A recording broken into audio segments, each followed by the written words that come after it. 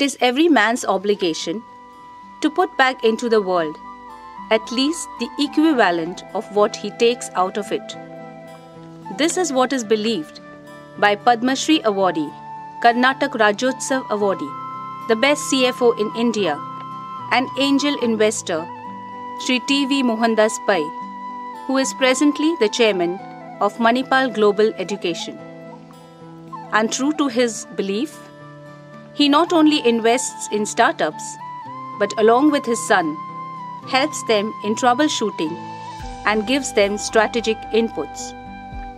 After working with Infosys for 17 years, where Mr. Pai was known as the voice of Infosys in many capacities, he quit the company and started doing what he believed in. He has established think tanks that help citizens in taking informed decisions on political, social, and legal issues. One of his most notable contributions in the area of education is Akshay Patra Foundation, which he founded along with others in ISKCON, Bangalore, which provides midday meal to over 1.5 million children daily in 8,500 plus schools across 9 states. This has brought down the dropout rates by 10%. Today, the midday meal program stands out as an exemplary public-private partnership, a testament to the new goals Mr. Pai has set himself.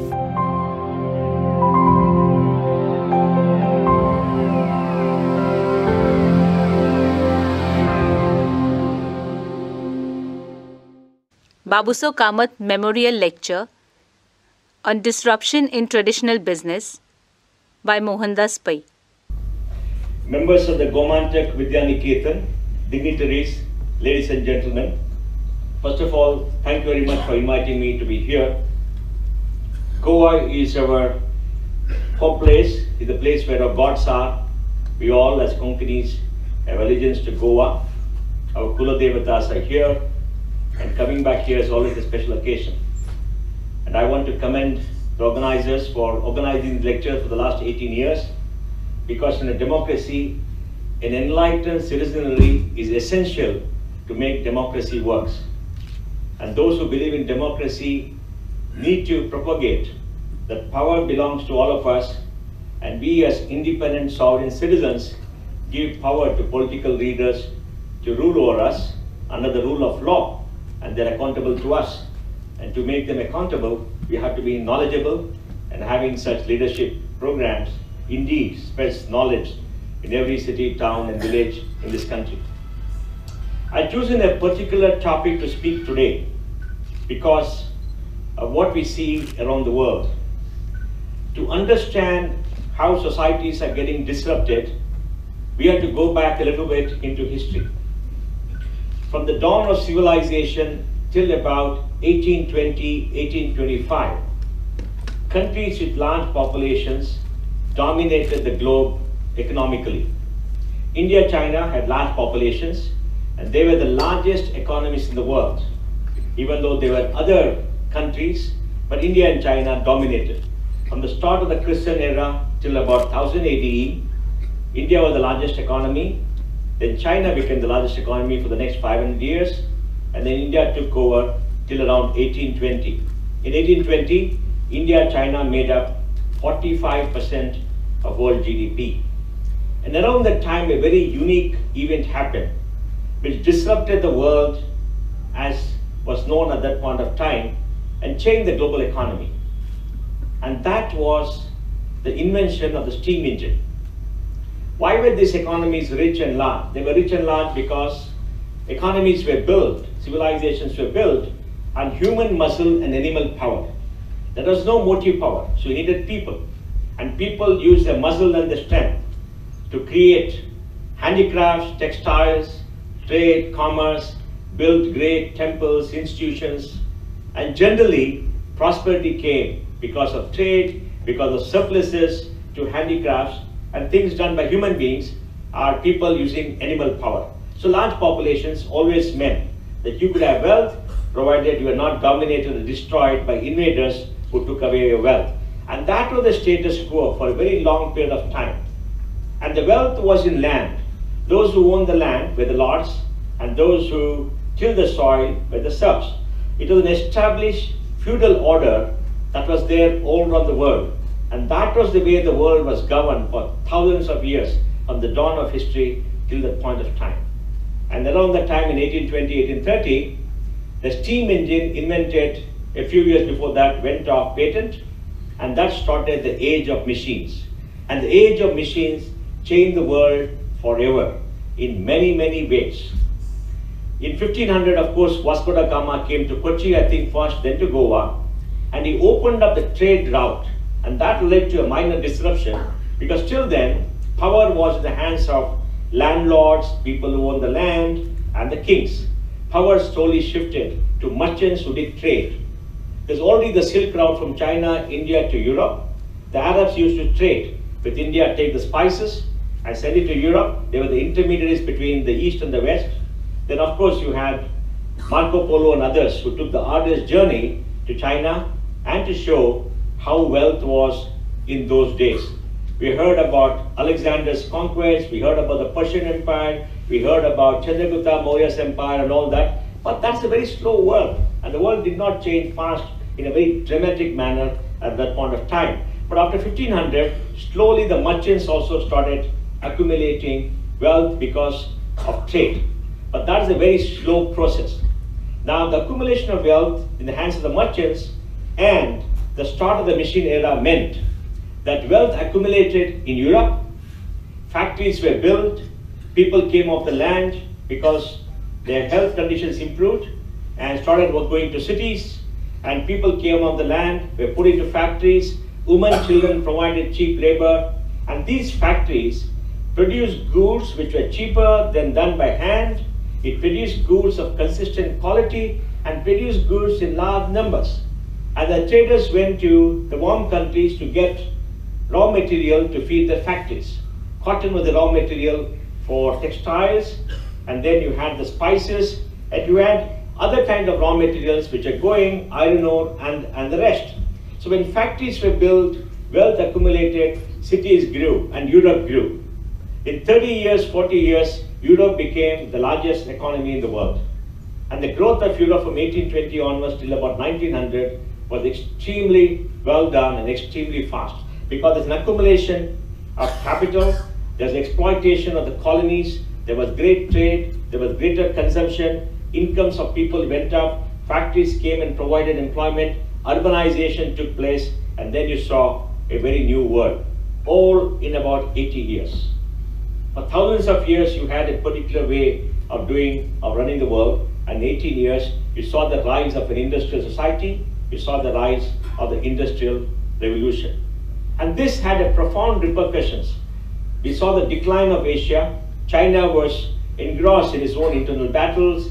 India, the large economy, was occupied. This colonial exploitation of Africa, America was coming up because it got the capital from the Europeans, because that's a new vast land where people emigrated from the overcrowded countries of Europe because of the population explosion.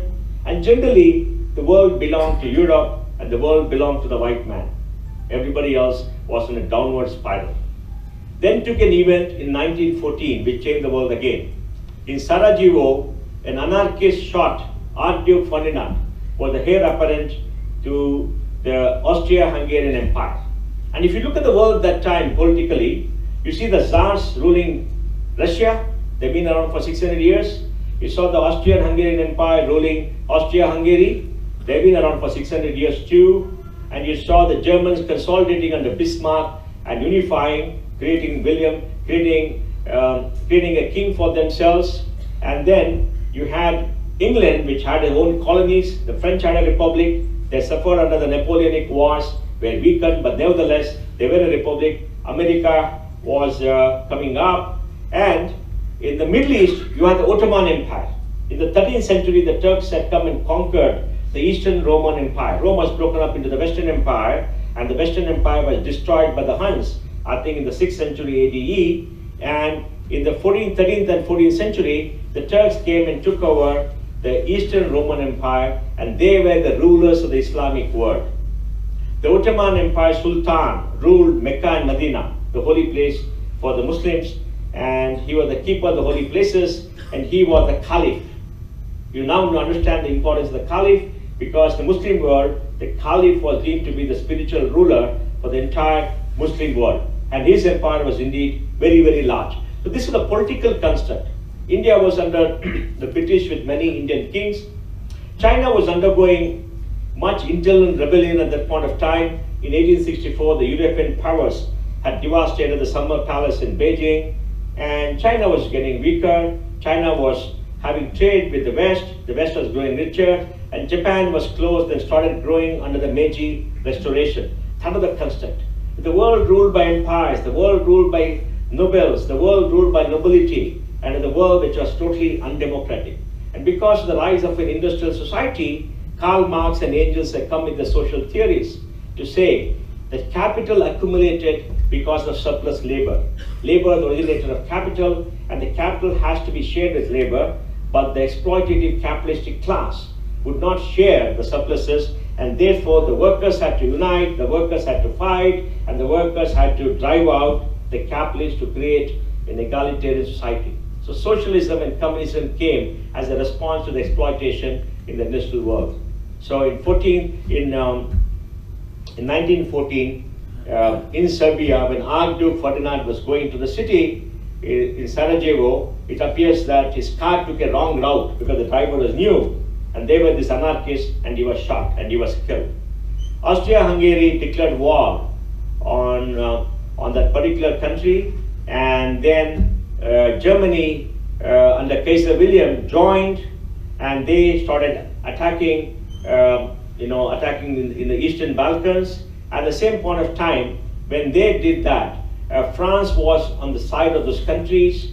France declared war, England declared war, and suddenly there's a world war. World war was Europe at war, not India at war, not China at war. 25% of the world's population was war, and that's a world war. The world war started with cavalry and infantry. It led to the killing fields of Flanders in Belgium, where young people went into trenches, were there for about 12, 13 months, sitting and dying in the cold, with a lot of depravities for them. And then the war ended in 1918 with the defeat of Germany, because Russia entered the war, because Germany attacked Russia. America entered the war in 1917. So when the war ended, the Russian Empire was gone, because 1917 there was internal rebellion, a civil war, the Bolsheviks took over, the Communist Party took over, and the Tsar was overthrown and killed. For the first time, there's a rebellion by the working class, led by the communists, and Lenin and Stalin came to power. Germany was defeated, and Kaiser William had to abdicate. France was, neither here nor there, and England had got weakened because 4 years it had to spend its resources. 1 million Indian troops fought on the side of the British in Asia and in France and in Germany at that point of time. The US had come into the war in 1917 because they wanted peace in Europe, and the US also became a great industrial power because they were protected by the Atlantic and they never suffered any damage. And when the war ended, you had tanks on the ground, you had planes in the air, you had mustard gas and chemical warfare, and you had mechanized troops in the war. The way the war fought was also different. 16 million people were killed. 16 million in 4 years. And the world changed, the political economy of the world changed. And in the Middle East, you had the Ottoman Empire, which went bust. The Ottoman Empire was called the sick man of Europe. Ottoman Empire fought the war on the part of the Axis powers, that is Germany, and they were defeated because they didn't have the wherewithal. And the Axis tried to break up the Ottoman Empire, and Kemal Atatürk, a major who fought as a nationalist against the Greeks who came to take over, declared a secular republic of Turkey, I think in 1921, and abolished the caliphate. The Sultan was deposed, and he wanted to make Turkey into a modern republic, not an Islamic theocracy. So look at the world. The whole world changed. And in the East, The Japanese have become much more aggressive because they defeated Russia in Vladivostok. China was going through its own internal fights because they were a Maoist fight. I won't say Maoist fight. The Communist Party was coming into power and trying to do certain activities there. But China was in turmoil. It was a country which was weakened because Beijing was weak. And if you see the last movie, The Last Emperor, you understand the political impact of what happened there. So 1921, the Treaty of Versailles was signed, under which Germany is supposed to pay reparations. At the same time, in 1920, two diplomats, Sykes and Picot, sat down on a warm day and over tea, redrew the map of the Middle East. They created the countries of Iraq, Saudi Arabia, the Emirates, Lebanon. They created the countries of Syria and Jordan and Palestine. And in 1917, in the British Parliament, Lord Balfour, the Secretary of State, declared that the Jews would have a homeland and said the homeland would be Israel after the war. And the Jews came out and emigrated to Israel and said over a period of time that this is going to be a country because it was said in the Torah and in the Jewish Bible. So the world changed. And if you trace it back, it goes back to the age of machines. It was the machine that created this kind of a world. It's the machine that led to empires. It's the machine that led to the wars. The machine that led to destruction. And after the war, Germany went through a period of great difficulty because of reparations. The economy has weakened, politically unstable. Hitler came to power, I think, in 1932 with the view to stabilizing the whole of Germany. He developed Germany tremendously till 1939. In the meantime, America went through the Wall Street crash of 1929. England went through many economic troubles, and Africa was in turmoil. India went through a freedom struggle, and China was in turmoil.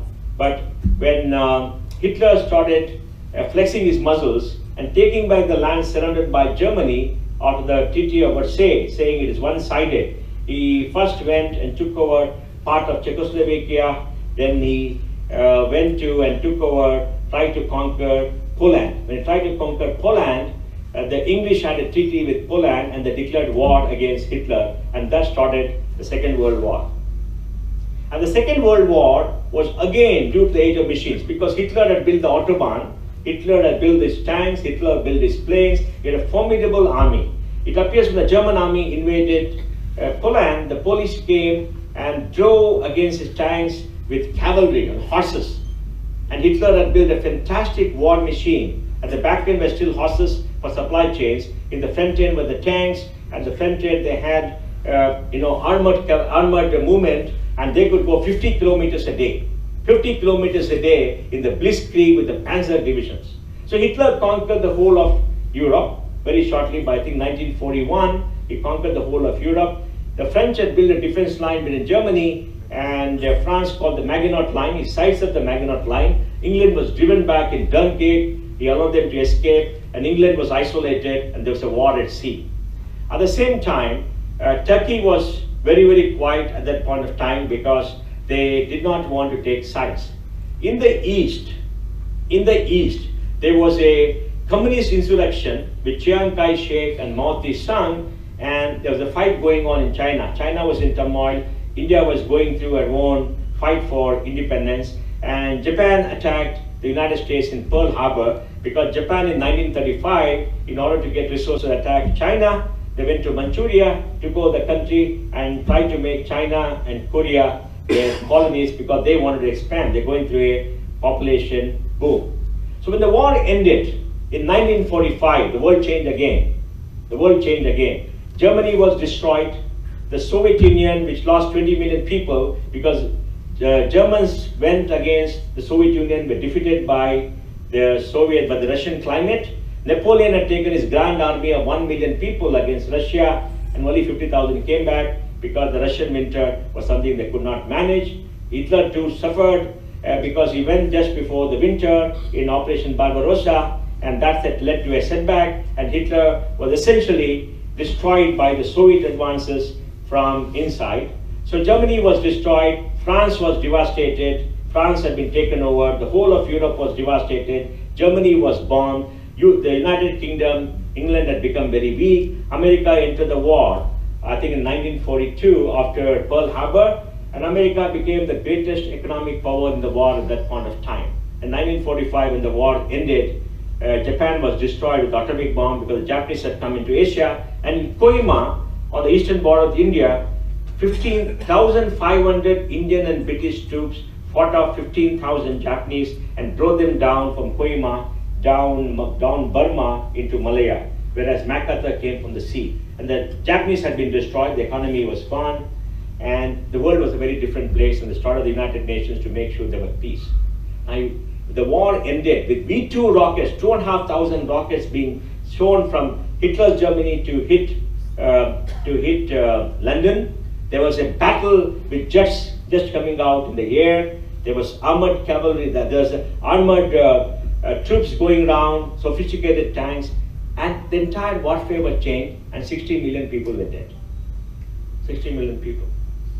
And trace it back, it was due to the age of the machine again. Look at the destruction, 60 million, and the world was changed.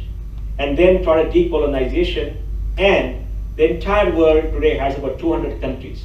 Africa was decolonized, India got a freedom, Southeast Asia got a freedom, Japan had a pacifist constitution, China went communist in 1949 with Mao taking over and closed shop. The Soviet Union came and took the eastern part of Europe, and the Warsaw Pact started. Churchill made the famous remarks about the Iron Curtain having descended upon Europe. America had become the greatest country and gave aid to Europe and to Japan to come back. And there were two great powers, Soviet Union and there was America.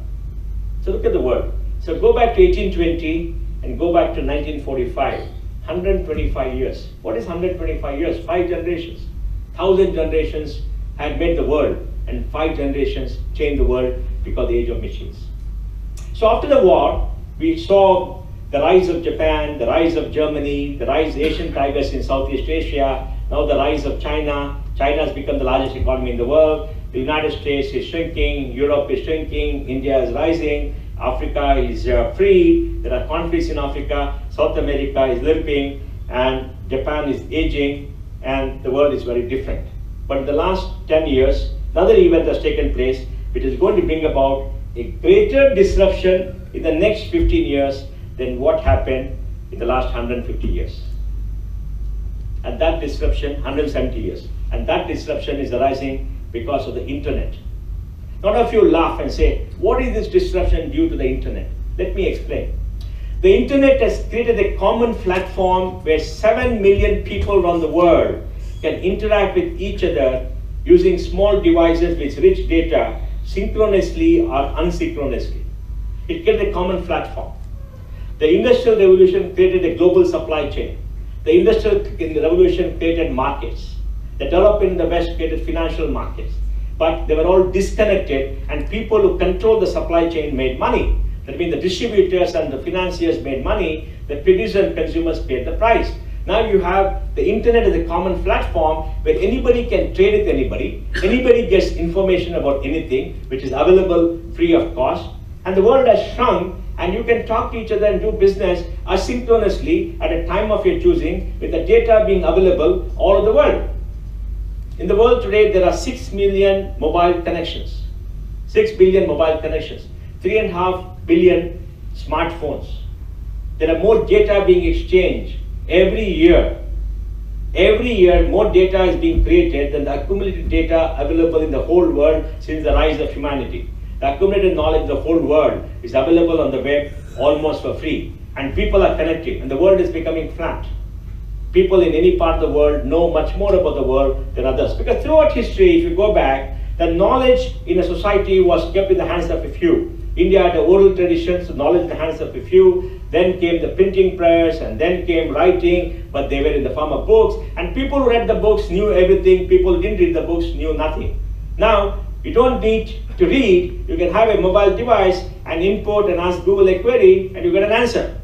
You get the rich lectures of the best professors in the world. You get rich multimedia. Content is freely available. All knowledge is available. No knowledge is hidden anywhere to anybody, whereas knowledge is not available to the majority of people around the world. So the world has changed. And how is this going to impact industry? How is it going to impact society? How is it going to impact the way the world is? How is technology going to change? So I'm going to explain that to you just to show that this disruption is going to have much faster, quicker changes than ever before. And we're going to see the rise of a very new, different world because the age of machines, now machines with intelligence. The Industrial Revolution was the age of the machines. Now machines are developing intelligence. And how is it happening? I'll explain to you. We are in what you call Industry 4.0. Industry 1.0 was the Industrial Revolution. Industry 2.0 was the assembly line of Henry Ford. Industry 3.0, the rise of the PLC machines and computer-aided machines. And Industry 4.0 is the rise of IoT, smart machines, and robotics running factories. So we're seeing dramatic change in production too. So let's look at the impact on industries. Let's take the oil industry. The world consumes 97 million barrels of oil every single day. Oil makes up 60% of the world's energy, and 60% of the oil is consumed in the automobile industry. Till about 4 or 5 years ago, oil was at $145 a barrel. Because of the first oil shock in 1971, the United States stopped exporting oil. Till 1971, the United States was the largest exporter of oil and the largest producer of oil. The US has got huge reserves. But after the price shot up, they said it's a declining asset, so we're going to shut shop. And the US had banned exports, and the Middle East had become the swing producer. They learned how to form cartels, and OPEC used to dictate the price of oil, and oil was very important. The world had $6 trillion of business in oil.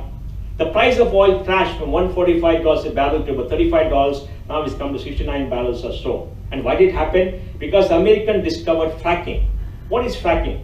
When you drill for oil, you drill horizontally, but fracking means you come down horizontally and you come down vertically and go horizontally into small pools of oil and gas.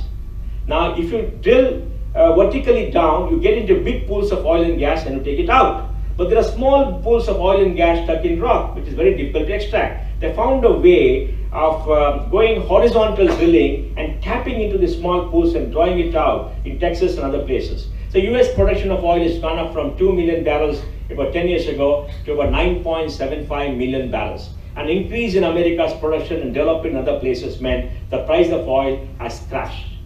So there's a disruption happening in the oil industry at $2 trillion.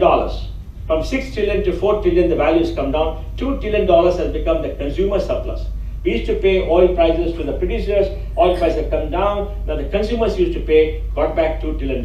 And this has vast repercussions in a very big way. And the repercussions are, the Middle East is in turmoil. You're seeing change in Saudi Arabia, which is the largest exporter of oil in the world. Prince Salman has come, a young prince, is trying to bring about change, stop the Wahhabis, stop terrorism, because there are $750 million of reserves. Now, because the budget deficit went to 20% of GDP, their reserves have come down to 500 billion, and they only have possibly 6 to 7 years of reserves before it runs down. So he's trying to restructure his country, and that has an impact on Iran, that has an impact on the Middle East, and the Middle East's ability to dictate oil prices down, and the money going there is coming down. And we got to see how the political structure and social structure of the Middle East changes, and that disruption is taking place. The United States has become independent in its oil. It produces enough and is exporting. India is importing oil from the United States, and the price is much lower. So the United States doesn't depend on the Middle East for oil. How do they handle the politics of the Middle East? It has no economic interest. Somebody can take it over, its economy will run fine. And this disruption is happening along with other disruption, which is going to have a greater impact on oil. You take the auto industry, 1 in 6 jobs from the world is in the auto industry. The world makes 90 million four-wheelers plus, 90 million every year. It's a $2 trillion industry, $2 trillion. Now, we are seeing the rise of the electric vehicle. An electric vehicle has 20 moving parts. Is it chassis with the electric motor and a piece of software like Tesla? It's got 20 moving parts. An IC engine has got 2,000 moving parts. In the rise of the IC engine during the Industrial Revolution, which created global mobility and allowed shipping to be automated, shipping to go with an engine, it had automobiles, it had everything else and brought the world together. Now suddenly, the internal combustion engine is becoming less and less viable because the electric car is coming. And the electric car has got 20 moving parts. The electric car costs $1,500 a year to maintain in America. An IC engine costs $10,500 a year. So what's happening today? People are putting up a solar panel, converting the sun's energy into electricity, storing it in storage, plugging the car in, and they can run 300 kilometers a day, no fuel. And the solar efficiency of solar energy is going up from 18% to 24%. That means 24% energy that falls can be converted into electricity at a lower cost. And if that happens, people don't have to use diesel, people don't have to use petrol. And if you don't use diesel and petrol, 60% of which is oil consumption, what happens to the oil industry? Because the auto industry is the largest consumer of oil in the world. And the whole oil industry is built on pumping up from the ground, putting into pipelines, taking it to the port, putting it into ship, getting it to the refineries, refining it and distributing. The entire apparatus could come down. And I think today the world makes about 1.5 million electric vehicles. And by 2020, they probably will make 3 million. China will make 7.5 million by 2025. By 2030, 60 to 70% of all vehicles will be electric vehicles. 60 to 70%. And an electric vehicle can reportedly go up to 500,000 kilometers without getting destroyed. Why? Because there are no moving parts, very less moving parts. And if you see in a Tesla is a fantastic piece of engineering done grounds up. And you sit in a Tesla, you can't hear the motor. So they got to put some noise to hear the motor. And it accelerates from 0 to 60 kilometers in about 4 seconds. And it's very silent. And the piece of software. Tesla downloads the software, the car downloads the software, and the software controls the entire vehicle. And the auto companies are coming with autonomous cars that drive by itself.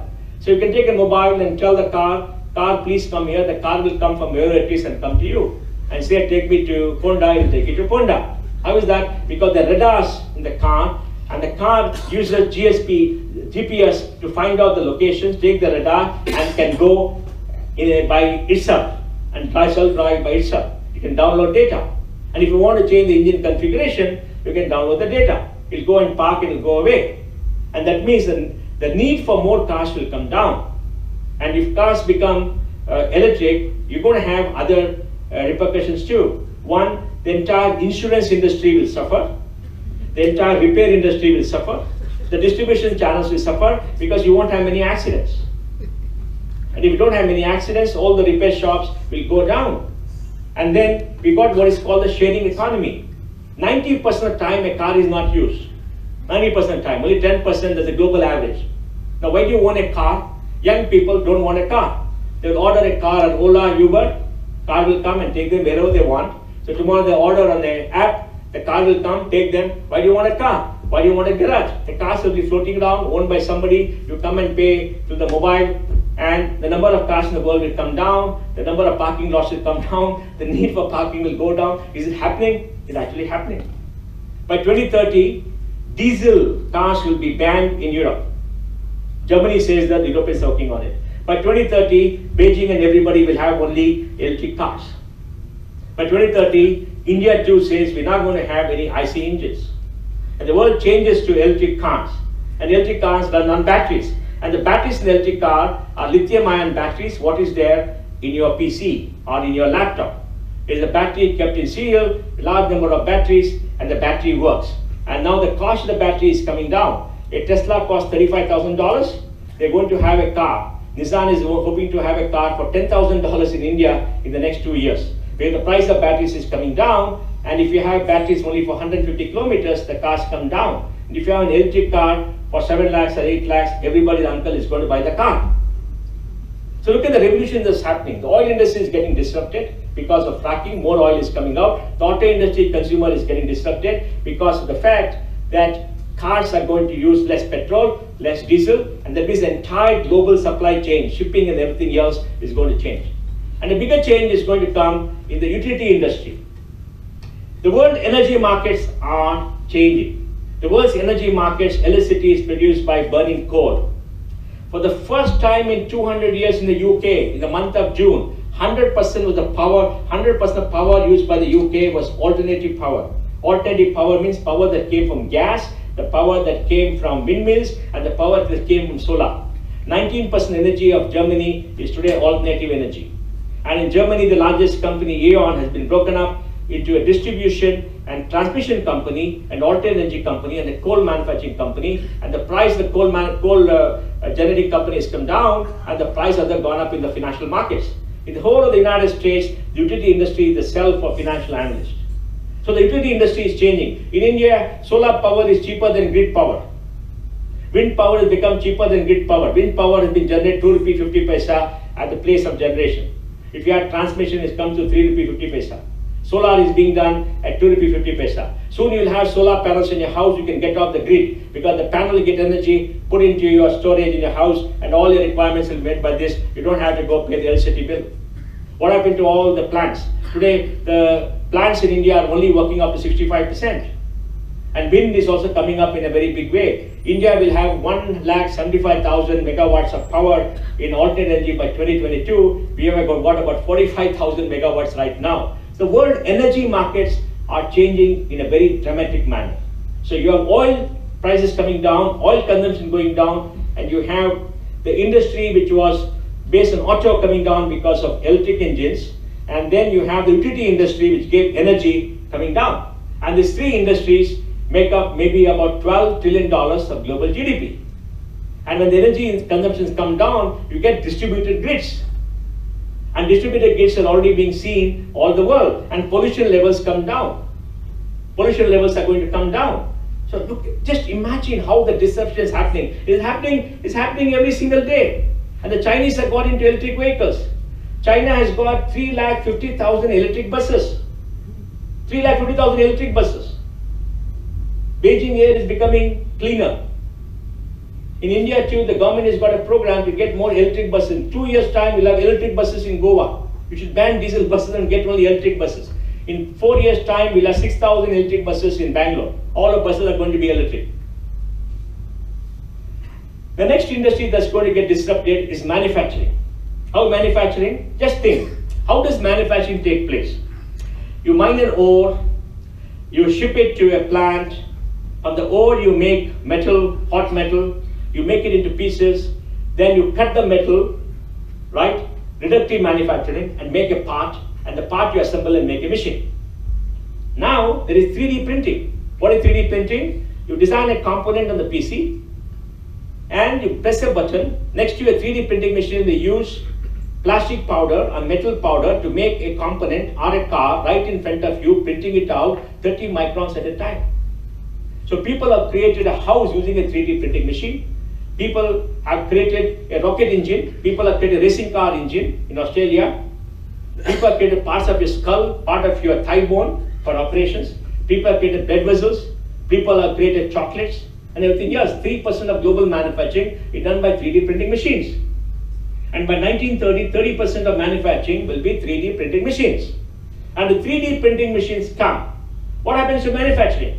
Now, manufacturing is done in a particular way. It's part of a global supply chain. What is the global supply chain? You have a large factory. The factory assembles parts. The parts are designed and made elsewhere, and all the parts travel and come here, and you assemble it, and then take it and ship it. Tomorrow you'll have an industry like the auto industry, where you may have a showroom, or you may buy a car online. The moment a car is bought online and is delivered to you, it could come by itself. You don't have to get delivery. Just send in the coordinates, it'll drive itself and come to your house and maybe honk you and say, I'm here, what do I do? Okay, so you make the car. Now, when the car comes to you, automatically the data is fed in the computer, and the computer takes the data, sends it to the parts, whatever it is, sends to a machine, and the machine starts printing out the car. So you can sit down in your house and design a car of your own. Some designer in Bangalore will give you a designer car. You can do bespoke and do what you want, and press a button, neighboring shop, the car will be printed. No assembly line, no distribution, large factories are gone, everything becomes decentralized. Gandhiji, who spoke about the village economy being self-sufficient, this is a new age village economy. Everything will be decentralized and will be available to you. Is happening? Yes, it's happening. It's very small, but with the inflection point, it's going to have a tremendous change. So 3D printing is going to change the way manufacturing is done in a very big way. And 3D printing will destroy supply chains, will destroy the use of oil, and destroy the use of ore, because you could recycle many things. Recycling, because easier to break up metal parts into metal powder and use a powder or plastic or harder plastic and do those metal parts, then distribute it and waste all sort of things. So manufacturing is getting disrupted in a very big way. Now look at life sciences. Life sciences, medicine, people are living longer. They need more medical help. What is happening? The biggest change that's happening is DNA medicine. 30% of drugs don't suit human beings because the chemical composition doesn't suit your DNA. You can't have a drug which can meet 100% of people. So you can take your DNA and decode it and find out what is wrong and design the drug, make those chemical compounds and give you the right kind of a drug. So drugs can be bespoke. Is it happening? It's happening in labs. Then, if you have a damaged body part, you can get stem cells. Stem cells are unregulated cells, and these cells can take the part. When a baby is born, the baby has the mass of cells, and the cells take the shape of different kind of a body parts, right? So your body part is damaged, you pump this kind of a cells, and the cells can take the shape of the heart, the shape of the liver, the shape of everything else. So stem cell research has come to a stage where it's really making serious inroads. And tomorrow you could have pump stem cells to grow younger, and that will be a remarkable thing. And the next thing that's happening in medicine is robotic surgery. How do you have surgery?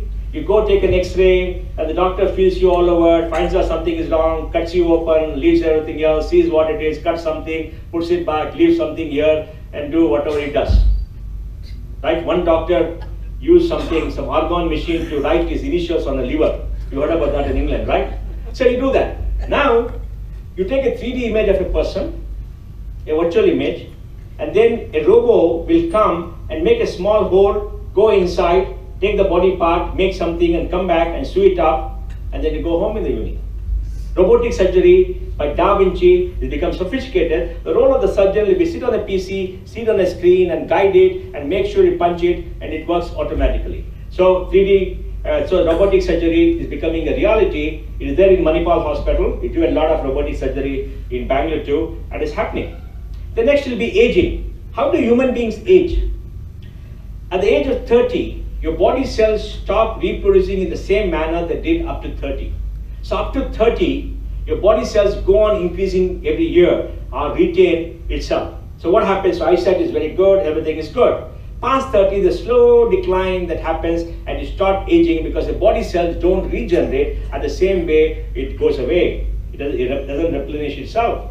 So people are trying to find out what is the trigger in the DNA which makes the body stop regenerating, and use big data analytics to make sure that the DNA can be triggered to make sure that the process of aging starts at the age of 50. So the time to do research, get big data, simulation models, blah, blah, blah, and all that to make it happen. And it's happening, it could happen. And this is a very live example. Those of you who play cricket would know that when Dravid went to Australia for his last tour, he got bowled between bat and ball 4 times. Came back to India and said, I'm retiring. When Sachin Tendulkar played his last match, he cut the ball, it went to sleep for a catch. When Sehwag used to bat, he used to meet Shoaib Akhtar at 100 miles an hour and just swing it back, it went to third man for a 6. At the age of 30, he started swinging, he never met the ball. And Kapil Dev, after 34, came, used to bowl fast, and they hit him for a 6. When a kid used to hit him for a 6 because the ball didn't travel. Why? Because the hand, eye, leg coordination came down a trifle. And you're facing a ball at 100 miles an hour, it's instinct that makes you play, not anything calculating. The body reacts by instinct. And the instinct is so fast. Body movements are so fast because there's no time to think. It's automated. The brain is a fantastic power. So the aging starts. Cancer. How does cancer work? Some cells in your body start regenerating and becoming bigger, and they become malignant, right? Why does it happen? Something gets triggered. They're trying to do research using big data and simulation to make sure they find this and how to trigger up good cells to find the bad cells. If your body cells are metastasized and become into cancer, you make the good cells fight the bad cells by setting a trigger and cure cancer. Is it going to happen? Test simulation has happened. In Bangalore, there's a company that does a very unique solution. The world has got 6 superbugs. There have been no new antibiotics since 1962. The world has got 6 superbugs. And this company called Bugworks has simulated on a computer the 6 superbugs, found out chemical compounds to break into the bacteria cells, go to the nucleus and destroy the nucleus, because the bacteria cells are well covered and no chemical compound could do that. But they insulated it by doing big data analytics, simulation and everything else, and they got a 6 million grant from Carbex, which is a global UN fund, because the global challenge to tackle that, and they're doing human trials. How did it happen? Happened because of computing. So in life sciences, we're seeing a tremendous amount of change. And the biggest change is coming because of brain research. Your brain has 100 billion neurons, right? And then you got synapses. Each neuron, each cell has got synapses. It could be a trillion. They connect with each other. Love, affection, hate, everything is a chemical reaction in the brain. And the brain works to weak electrical impulses. So electrical currents that are generated and passed in your brain. So memory is stored, memory is recalled. I see all of you, and that image is processed in my mind, and it gives an image, and recognition takes place. And if some part of your brain is damaged, I'll see a face, but I'll not recognize is my wife or my child. Why? Because the brain doesn't recognize and put it in a memory and say this is a familiar face. The brain only recognizes to be a face, but not something with a memory. So if part of your brains are damaged, it doesn't work. A famous neurologist explained this to us sometime in Chennai. So they're trying to find out, can you send weak electrical impulses to part of your brains and make the brain work in a particular way? They tried it in mice by sending electrical impulses and made sure that the muscles are made to twitch by sending electrical impulses. Very soon they could send electrical impulses, maybe in 10 years, maybe in 12 years, where they can make some part of your brain work independently. Now you've got something like a phantom limb. Phantom limb is what? If you lose your limb, it's cut off. In your mind, you still feel the pain on your limb. Some people feel pain, they feel like scratching. The sensation comes, but you don't have a limb. And this doctor has found out by having mirrors and doing some kind of recognition that this can go away. The phantom limb problem is a very peculiar problem. And that's because the brain works in a very particular way. That part of the brain gets simulated. So you can do brain research for doing this. So you've got life sciences getting disrupted. Then education is getting disrupted in a very big way.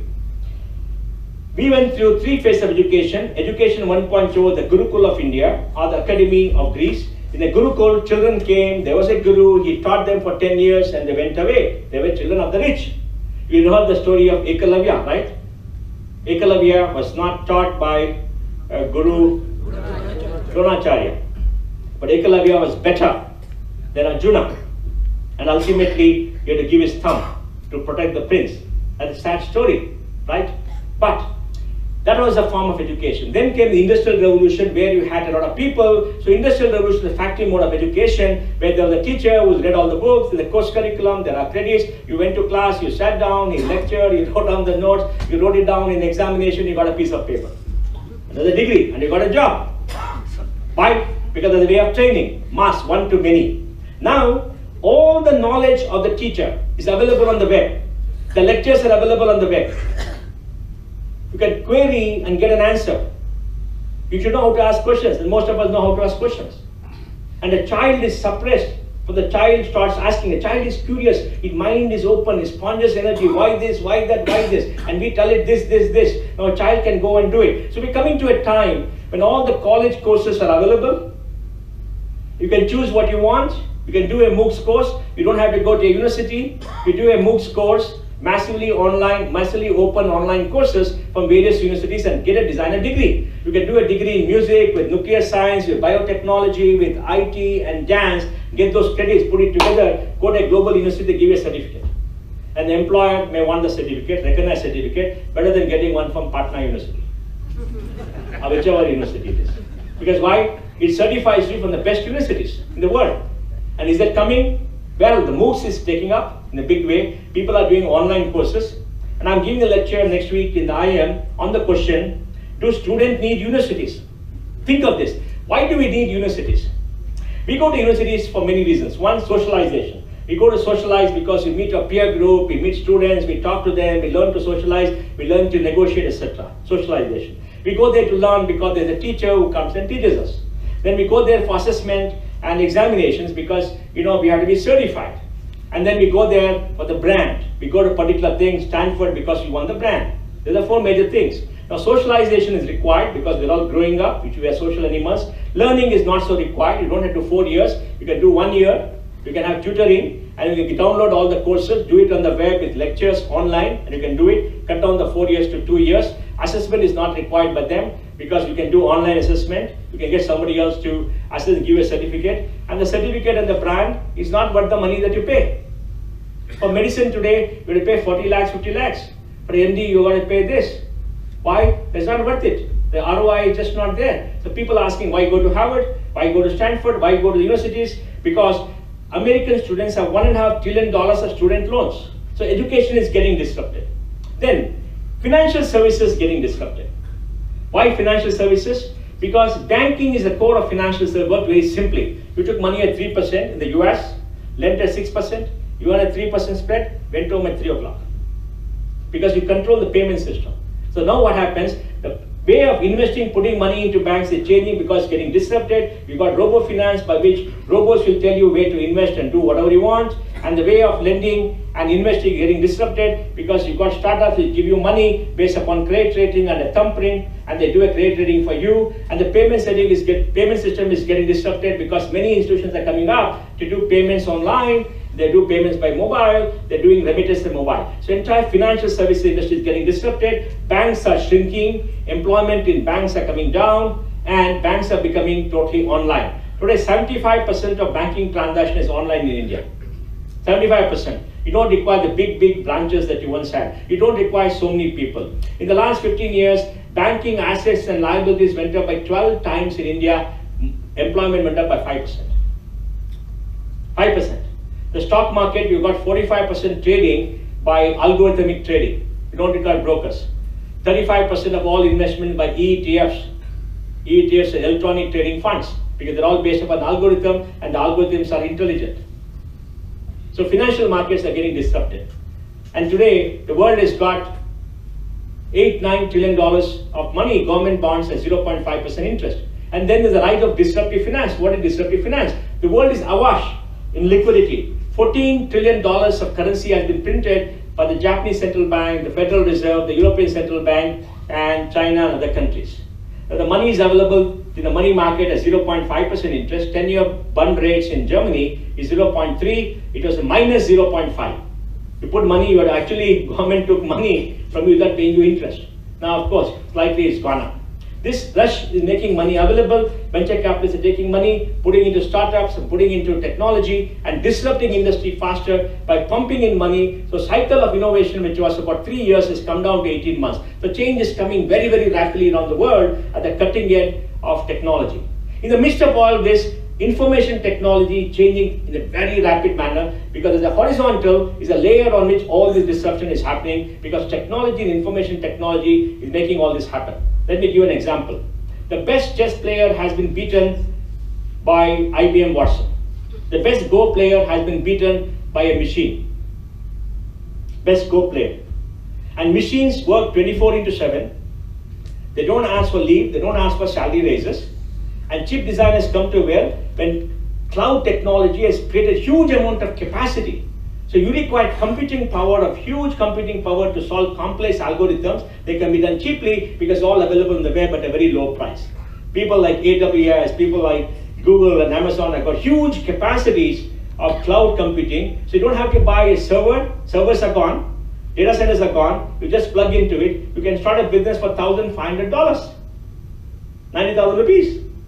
You don't require a server farm, don't require anything else because you get capacity, you can pay as you want, and most of it they give it away free. The cost of computing has come down tremendously. 1969, when Apollo 11, I think, went to the moon, there were only 5 kilobytes of memory. Can you believe that? Now your iPad or your iPhone has 1,000 times that memory. And things are becoming very complex. The whole world is getting networks to data centers. And what Jio is giving you unlimited capacity for 149 rupees. When Jio opened up, every Indian who came there free consumed 35 GB of memory, 35 GB of capacity. 35 GB is huge. So IT is transforming everything, giving intelligence to machines.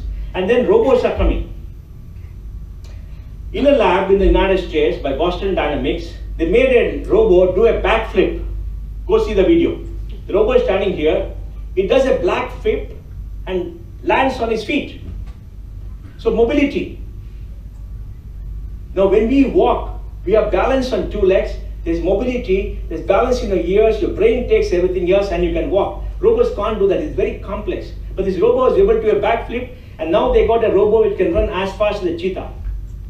60 kilometers an hour. These are all designed there. In China, a friend of mine went to a factory. It was 1 kilometer in depth, half a kilometer wide, it was dark. He went and asked, where are the people? There are no people, it's fully robotics. Everything is being manufactured by the robot, and the goods come out the other side, it's gone into a vehicle, the vehicle still has a driver. The driver also will go. And if there's a problem, there'll be a light, you can go to a PC and fix it, and go there and set things right. You go to your auto factory, they're only robots. Adidas bought back an entire shoe factory from China to Germany, fully robotics. Fully with robots. And Foxconn, the largest contract manufacturer electronics in the world, which does iPhone, replaced 50,000 young girls with robots last year because those people, 1.1 million people, went and asked for a raise. They wanted more money. They had audacity to ask for an increment. They said, out 50,000. They're going to replace 500,000 girls with robots.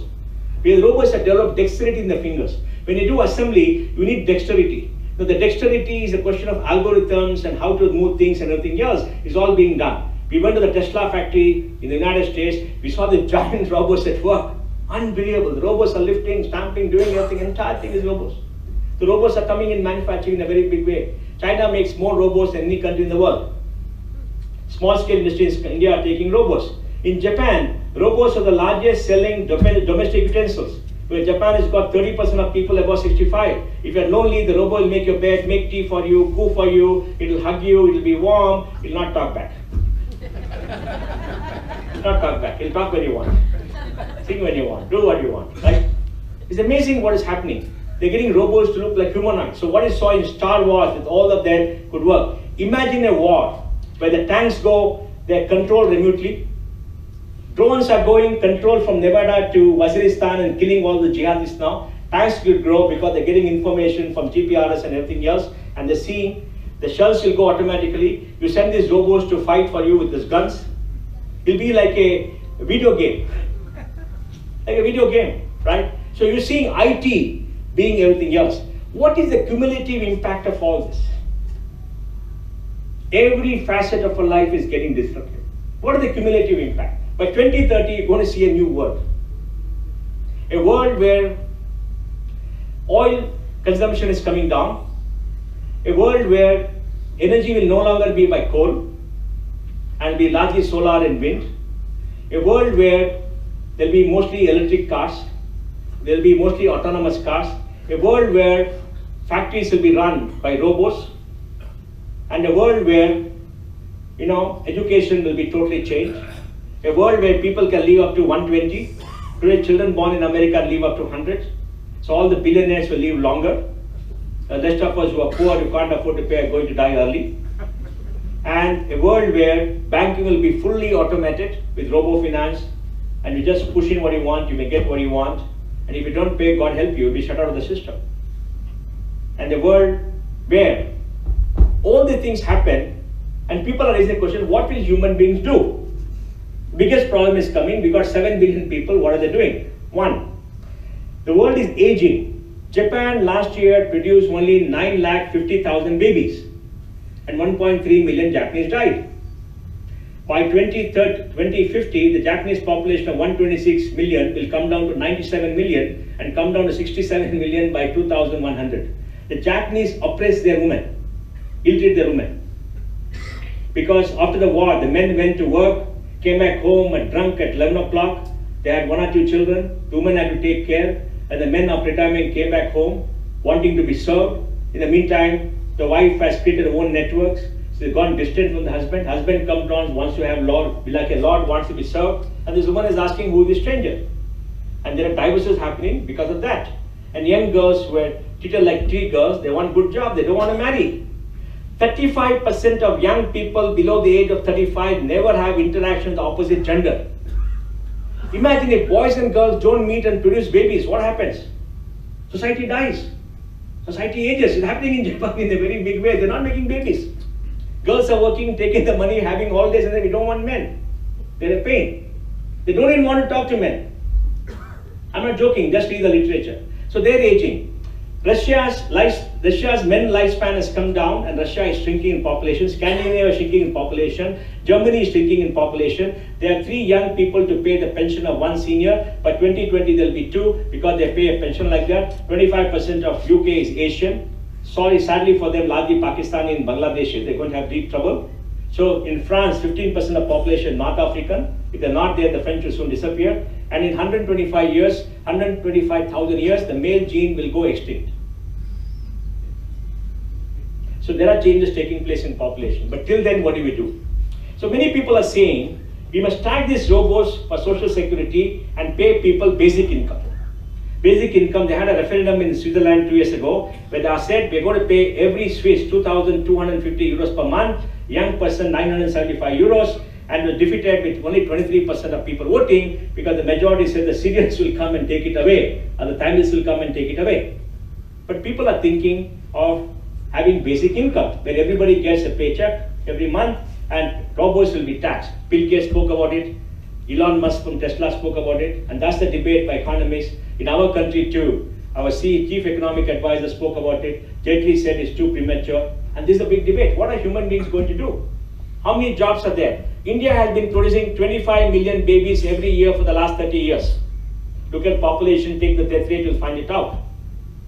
And our 25 million, maybe 17 million, 16 million require jobs because 30% will get married or go into agriculture. We are producing only 5 to 6 million jobs. The last 10 years, 1 crore youngsters in the age group of 21 to 30 have not got jobs. For the next 1 year, next 10 years, another 1 crore a year will not get jobs. By 2025, there will be 20 crore people in India in the age group of 21 to 45 with no jobs or bad jobs. Bad jobs means less than 10,000 rupees a month. It's a forgotten generation. There is no demographic dividend. There's a disaster. That's why you have the Patidas, you have the Gujars, the Jats, the Marathas fighting, you have the Tamils fighting, you have all kind of people fighting. Goa, of course, you still have your fish and this and that, and you'll have robots to fish for you and give you, will be happy. You won't have this problem for some more time. So India has got also deep problems. So there's a problem around the world. What is the solution? We have to come with new models. We have to look and see what is happening. But this disruption is all pervasive. And traditional businesses are getting disrupted in a significant way. We are 10 years behind America in facing this disruption because we're still growing. We need to spend 6.9% of GDP on infrastructure. We're spending 4.5. We still have to spend a lot of money on our infrastructure. We are a country with unsatisfied demand and lack of supply. If supply comes at lower prices, we grow, like the airline industry, which has grown at double digits for the last 36 months. So we are in a country where demand is huge at low prices. So we are not going to be impacted for the 10 years, but the job intensity of growth in GDP will come down. If earlier the GDP grew at 10% or 9%, jobs grew at 5 to 6%. Now the GDP grows at 10%, jobs will grow at 3%. In America, GDP grows at 2.5%, jobs are growing at 1%. GDP grows at 2%, it will be 0, and jobs will decline. America's payroll was 165 million 10 years ago, now it's come to 150 million. And this is impacting politics. For the last 15 years, political leaders in the world were left of center. They created a narrative in the Western world that immigration is good for them, that globalization is good for them, that open trade is good for them. It is good for the Chinese who became very rich. It's good for the Asians who became very rich. The middle class income in America didn't increase for the last 15 years. And then all these people who told them these stories became rich. They went on speaking tours, they built bank balances, they all code down, and the rich billionaires gave them money to listen to them. And suddenly, when they came to election last time, you had Hillary going and telling everybody, people, American, they're all deplorables. They don't understand. We know everything. We'll tell you what to do. Don't tell us. And they threw her out. She lost.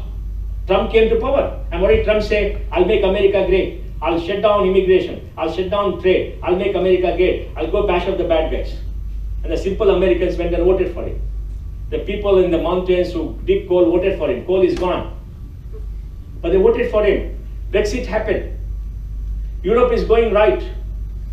India went right of center, from left of center. We destroyed us for 10 years. Abe has come to power. So politics around the world has changed because of this disruption, because of lack of income growth in the OECD, because of lack of inflation in the OECD, lack of adequate jobs in the OECD. Now that is going around the world. And that's the society we're going to face. So we've got to create new models, we've got to understand how to manage, and we've got to create social structures in India to take care of all of this. So industries are getting disrupted in a much bigger way than you think. Thank you very much.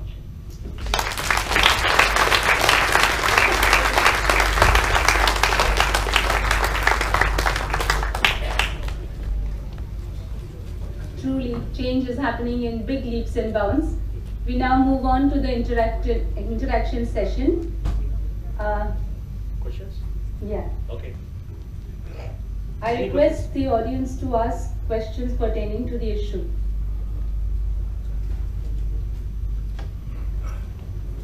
Regarding the Second World War, it is the starting of the Second World War, the failure of the British policy, British political policy, diplomacy. Or I think it happened because the British signed the Treaty of Versailles, which was very unfair in 1921.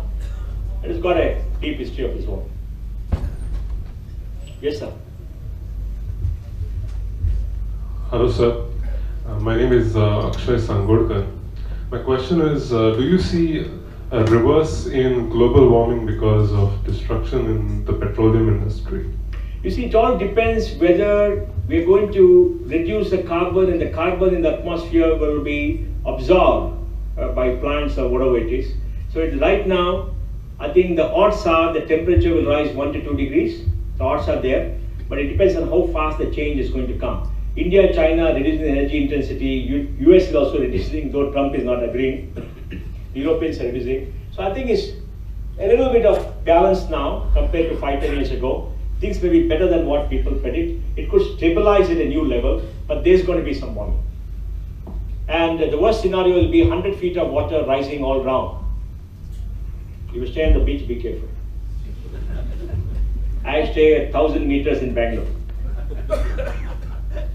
Hello, my name is Priyanka Deshpande. Yeah. And I would like to know future of cryptocurrency. Well, cryptocurrency has come as an alternative to currency by some techies for a simple reason. People say that sovereign governments print more and more currency, they depress currency, they will come with a new kind of currency it can use for payment. Only 20 million are going to be printed, that's a Bitcoin. And it moves on a technology called blockchain. So blockchain is a piece of code which is read-only, which is between two parties with no central ledger, or the ledger is kept with the people who own it, and then you can transfer to somebody else. So it has come as a means of payment. It's in the virtual world, and there's speculation because it's going to be only 20 million and it'll happen. But are they going to become the currency of the world? I don't think so. For a simple reason, governments are not going to give it up. Right? They're going to ban, they have the force of law, they're all sovereign. So it's very difficult. Is it going to be an alternate investment class for assets? Quite possibly. Because everybody wants to invest and make money because it's very speculative and it's all limited by mining. So various people are doing cryptocurrency, everything. So we're seeing a boom. Well, we're going to see what happens. And if you got cryptocurrency, you made money, well, better to take your profits out and stay put. But I think it's an interesting phenomena as a reaction to governments printing too much of money, but hopefully something new will come out of it. But blockchain is a great technology. Blockchain will destroy the people who hold your ledger, like banks, like depositories and everybody else, because today all the information is held by somebody else. Tomorrow you can control the information that you have. All your information will belong to you, and you can give it to anybody you want, provided they pay money to you or if you agree to give it to them. Sir, my name is Vishwanath Swal. Is a global university or global degree a reality? Well, my second question, sir. I'll answer the question first. I think it's happening in a way because MOOCs is becoming a reality. Today, if you want to be a software engineer, you go to a coding school and do a coding contest, and if you solve the problem, they're giving you jobs. They're not looking which university you come from, because there's a grading criteria. So I think it slowly happens. And once it happens 5-10%, then the world is going to change. Because people are asking, what is the value of this degree? Everybody's got a degree. In America, 70% of people got a degree. In Europe, 80% people got a degree. So does it show you your skills? No. Many things are outdated, and things are not changing because the faculties and everybody resist change. So it's happening in a way, but MOOCs is growing, online courses are growing, and that's the thin edge of the wedge. so what is the rate of the changing MSL, Huh? mean sea level? I don't know, it's gone up by 2-3 centimeters in the last 2-3 years. because the icebergs are in Arctic, I think they're all melting. We've seen a big breaking of the Arctic on the big ice shelves has broken. We don't know, we have to see, wait and see. Yeah, you want another question? Yeah, sir. Yeah.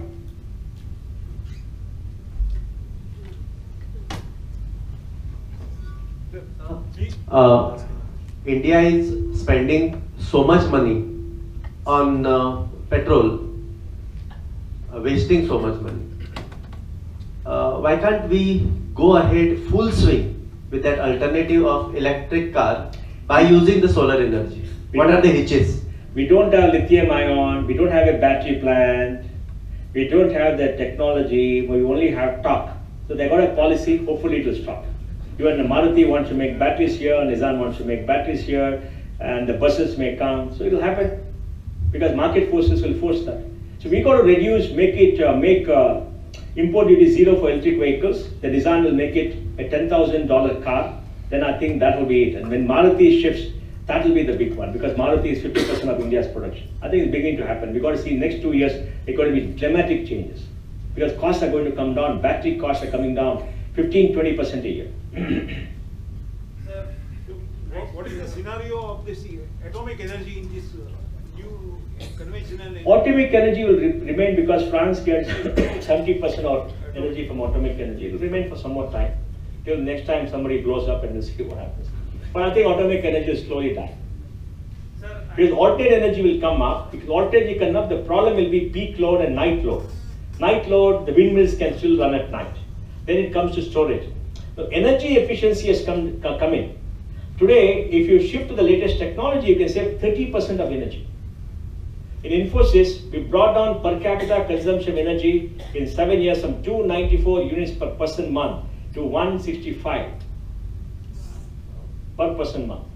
The staff doubled from 1 lakh to 2 lakh, but energy consumption went up only 15%. Remarkable change. So everybody can reduce energy consumption. 18,000 megawatts of power consumption is supposed to come down in India because of Piyush Goyal and LED lighting. Maybe 20% of world's energy is not required if you're energy efficient. If you've got an AC more than 7 years, shift it because, change it because it'll save you 30-40% energy. Sir, thank you for your mesmerizing lecture. I appreciate your in-depth knowledge on a lot of fronts. As you have just proposed for the automation that will get in less and less job created in the world economy, and if the people doesn't rise up to the occasion to equip themselves for the technology, especially illiterate people we happen to have in our country, won't there be any anarchy following the job prospects getting dropped? What do you comment on this future? First of all, I don't propose anything. I'm only telling you what is happening. So, it's not my proposition. So all I say, there is anarchy in India. It will only accelerate. We got to learn how to live with it. What is the solution? I don't know. Because just imagine the magnitude of the changes in a short period of time. See the magnitude of the change. Go back 10 years and see where you were, what was there, and see now what is there. The change is so tremendous. Because you're part of the change, you don't feel it. But you see a child today, child of 4 and 5, see how they operate. And see yourself, you see the tremendous change. So what's going to happen? I don't know. You had heard a lot about automobile industry, but what is going to happen in real estate building industry, because it has got a good proportion in economy, total economy? Yeah, even in real estate, there is surplus buildings all around India. Now in the hotel industry, there's Airbnb, which is trying to lease out surplus houses, so the demand may come down, but more and more people are going to travel, more and more things will happen. So let us see, if supply increases, the prices will stabilize, scarcity will go away. For example, in Bangalore, we have 42 kilometers of metro. By 2022, we'll have 250 kilometers of metro. So if metro comes, 1 kilometer next to a metro, they're going to allow high rises. So there'll be concentration of city. All around the world, the suburbs are dying and people are coming into the heart of the city. In LA, the suburbs are shrinking, the people are coming in center, it's happening in San Francisco, it's happening in New York, it's happening in European countries. So people are coming because there's public transportation, and young people don't want to own places, they don't want to own cars, they want to lease them out. The new model of sharing is coming in, which will have its own repercussions. What about the industry itself? The economy will... But you know, the industry depends on where you are. If you are in India, it will still grow because we have a shortage. India will still grow for 10, 15 years, don't have to worry. Sir, you said in Japan population will decrease, in Germany it will decrease, America also it will decrease. You are not talking about India. Okay, let me tell you this. Okay, India's fertility today is 2.2, 2.1 is replacement. The whole of South India is 1.8. If you take the population of Maharashtra, Andhra Pradesh, Telangana, Kerala, Karnataka, Tamil Nadu, 1971, 2011, we have come down from 30% of India to 25% of India. Kerala's population has grown only 5% in the last 10 years. India has grown 17%. Kerala has grown only 5%. And today in Kerala, 9% of people in Kerala speak Hindi. They're from Bihar. And Nagaland's population has shrunk by 0.5% in the last 10 years. 10 years, 2001, 2011. So the South is aging, will grow older, population will shrink after 10 years because they're not producing enough babies. The fertility rate in Bihar is 3.2, UP is 2.6, Rajasthan is 2.4, India will be 2.1 by 2020. So our population is stabilizing very, very rapidly. That's why in the South you have more schools than children. In Kerala, in Bangalore, in all over the South, in Tamil Nadu. And if you look at children in the age group of 18 to 23, the data is there with the MHRD in that higher education report, you'll find that in Tamil Nadu in the last 5 years, the age group of 18 to 23 has shrunk by 15% over 5 years. Karnataka too is shrunk. Goa has gone up slightly. I think you've got too much of immigration. People are coming from outside, so I think it's happening here. But Nagaland has shrunk, Tamil Nadu has shrunk, Kerala has shrunk, so the whole of the South is shrinking. You won't have problems. The North is going to rule over you. Yogi is going to become ruling over all of you. He's going to come here. Okay. You spoke about the supply chain. In the future, do you see mega corporation owning mega factories and supplying to all? The supply chain is going to get destroyed because of 3D printing. Because 3D printing is localized manufacturing. So is it good for the small man or good for the big man? It's good for the small man because you get more power. Yeah, because the shipping is going to come down, pipelines are going to come down, because oil consumption is going to come down, shipping from place to place is going to come down, because production is going to become more localized. Hello, Mr. Pai. Thank you so much for the insights. So we spoke, you spoke a lot about disruption in traditional businesses. But from your point of view, are there any businesses which are not unaffected but least affected, or very less affected by all these changes? Look, if you are in the innovation business, if you are in the business to disrupt others, you'll do well.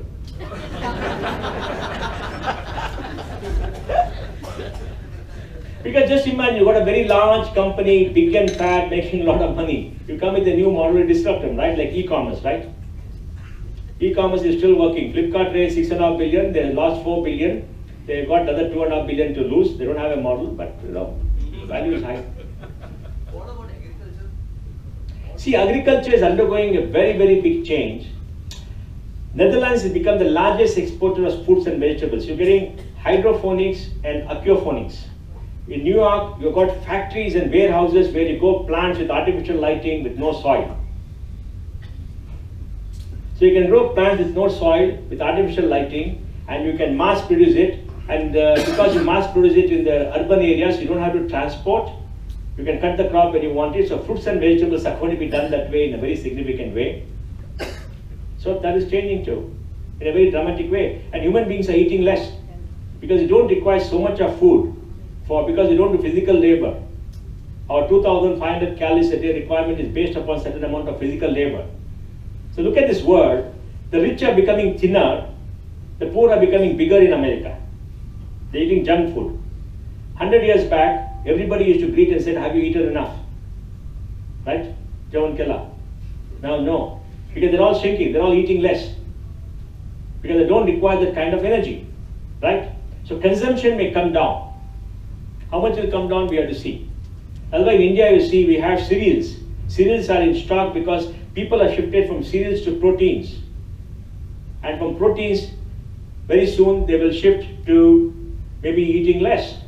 Because today in India, we have 170 million tons of milk being produced every year. The largest producer, 320 million tons of fruits and vegetables, double in the last 10 years.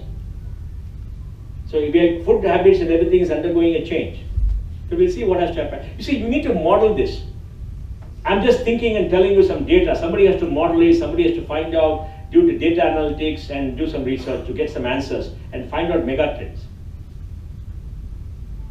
Any other questions?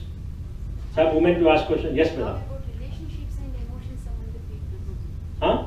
How about the relationships in between two individuals or? Yes, I think. See, I think that is going to be a casualty because first of all, you have small families, you have very pampered children, and you have sheltered children. Children don't go and play, they don't socialize, they sit on their machines and sit on their phones and mumble to each other. Even me, I send messages to my wife. Email. We communicate by email or WhatsApp. I mean, I'm shocked at myself. I'm sure all of you do. Come for a movie, no, I'm coming home for dinner. Why are you not coming for dinner? Well, I'm going away. If you feel the phone, you get a firing, so. You will make an automated machine when you're traveling. How are you, sweetheart? I'm missing you very much. Then she'll make a bot and say, well, I'm not missing you anymore. See, relationship is changing. I mean, you see it in your children too, right? People are becoming more individualistic, more self-centered, right? That gossip is becoming less.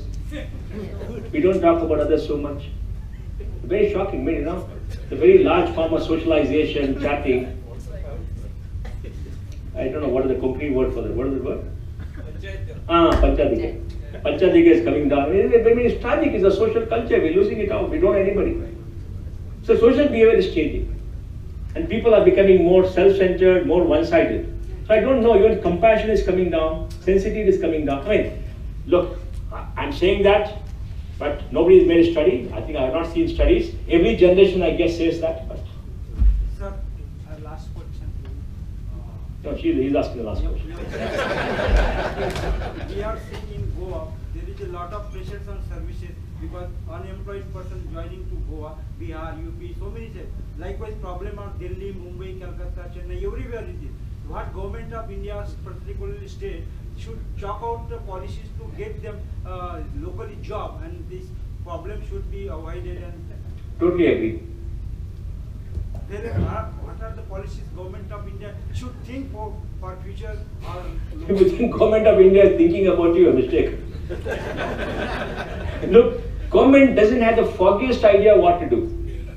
Let me tell you, I work with government, they don't have the foggiest idea. They don't even know how many jobs are being produced in this country. We prepared a jobs report. I met the Prime Minister, Principal Secretary, present to him. We're going to put it out in the media in the next 2 or 3 days. They don't even have data. Delhi is far away. I think you're best talking to your CM and telling him what to do and have a group and see how to take care of Goa. Forget India. See, our problem is, India is a collection of 29 countries. Nobody understands India. You can't run India. It's too diffuse, too large. Nobody has run a large country like this except China. And China is homogeneous, not heterogeneous like us, not diverse like us. So we should all concentrate on our own state, on our own city, and take care of ourselves and let them take care of themselves. Even the judges are fighting. What they can do? No, honestly, I come to the conclusion there's no point because each state is different, everything is different. We'll take care of ourselves. No, take care of Goa, make sure everybody has a good quality of life, everybody has access to health, you've got comfortable living, fresh air, fresh water. But we are affected because of these local states are not taking care of their own employed person, and we are facing so many problems.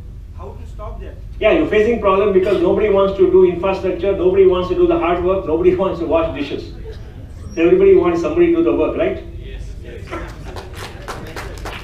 Look, I don't have an answer. Believe in a how many Goans have gone outside Goa? 40-50% of Goans are outside. 50% of the children are outside. In all of them said, we don't want Goans to come here. You go away. What will happen to you? Sir, what will happen to nationalism? Which nationalism? Of our country. The concept of nationalism. It will remain straight. Nationalism is still there. I am patriotic, nationalistic. You are patriotic, you are nationalistic. Yes. What will happen? Nothing will happen. No, why are we worried about all nationalism? What will happen? We're all nationalistic, we're all patriotic, but because we live in peace, all that doesn't matter. If we're attacked, we'll all fight for our country, correct? Correct. Yeah, why worry? Sir, my question is about... Sir, Yes, sir. You gave the idea of Akshay Patra. If today you were to suggest one more winning idea, what would it be? Well, the idea I would tell is, I want a national scholarship program so that every child will get money for education to go to a school, college of their choice. Let me tell you, data has come out. An illiterate woman with no schooling except 4th class produces 5 to 6 babies. A semi-literate woman, 10th standard, 11th standard, 3 to 4. A graduate, 2. A postgraduate, 1 or 0.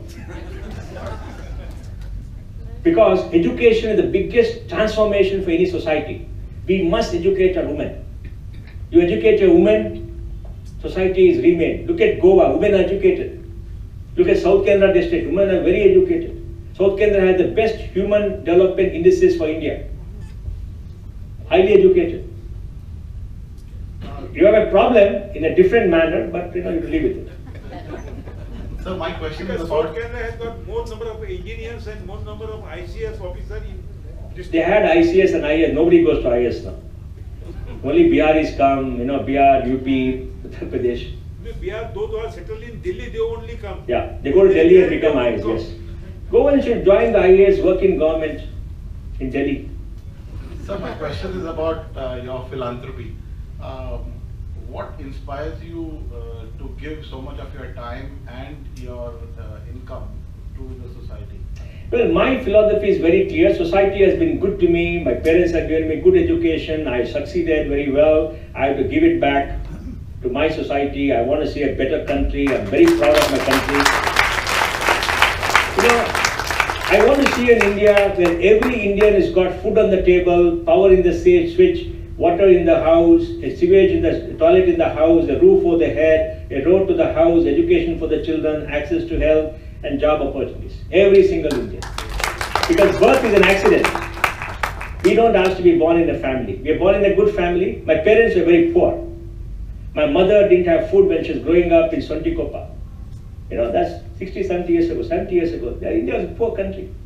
My father was an orphan. He lost his father. His father used to work in a British firm. He was an orphan. They used to live on 5 rupees a month for the family. An illiterate mother, 4 children. He was put in an Anand ashram. Kendra High School educated him, gave him a job. He went to Bombay, ran away to Bombay, lived as a Badli, served on the table of, like a Kamath Hotel founder. We were all together in Fort. Then he got a job in Bangalore, became a branch manager. He sent me to school in a car. And we were well off. But he suffered. Both of them did very well. Both of them were standard 10. They couldn't study more. And they gave me a good education. I've done well. My children are doing very well. One boy went to Stanford, he's come back. Others are Berlin Chartered Accountant. We are living well. So I got to give it back. And that's just personal. It's just personal to me. I don't want to make a judgment on anybody else. I think all of us should give back because we have to make the world better if you want to be happy. You can't be a rich person in a sea of poverty. They're going to get you. They're going to get you. You can't escape. Puro, thank you very much.